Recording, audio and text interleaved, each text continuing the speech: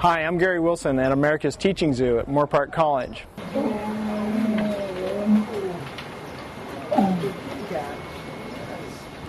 Lions are most dangerous when they're protecting something.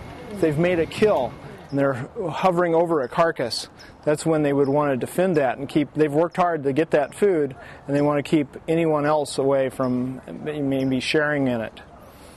Of course, a lion that's surprised, if someone came upon a lion that was sleeping and surprised it, it could be very dangerous as well, because the lion is startled and is going to act out of instinct to protect itself.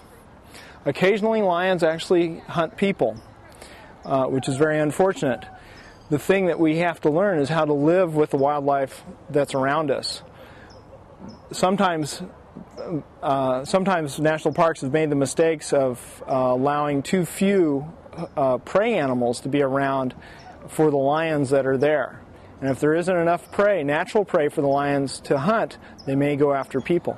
No one should ever venture into lion country without someone who's knowledgeable, without a guide who can take them.